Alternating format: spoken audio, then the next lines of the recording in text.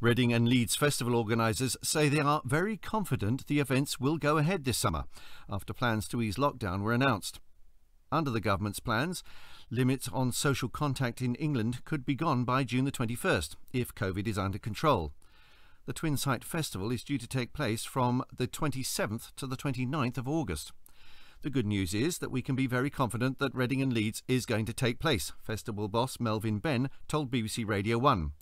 Asked how the event could go ahead when others, like Glastonbury, had been forced to cancel, he told Radio 1's Newsbeat, "In fairness, we haven't done it, the government have done it.